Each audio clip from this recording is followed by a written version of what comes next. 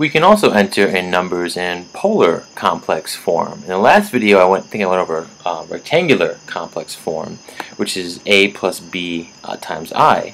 And we also have real numbers, of course, but we can also select, if you look down here, is the third option, the polar complex numbers. In that form, we'll just hover over it here.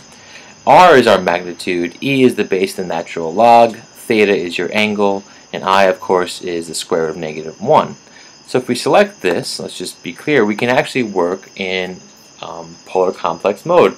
And typically the calculator likes to do this in radian mode, so make sure you're in radians. If we quit here, the way you would enter a number is by starting with R, your magnitude, let's say 10, right? And you hit second, ln, that gives you e to the x, that's the e to the x command. And now we enter in our theta, our angle, and we're working in radians, so I'll enter in terms of pi, right?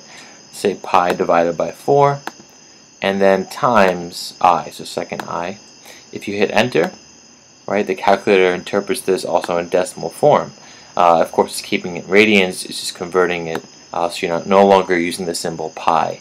But you can enter numbers quickly this way by using the polar complex mode in the graphing calculator. In other videos, we'll go over lots of calculations with this and applications. I just wanted to introduce the mode in this video. Thanks.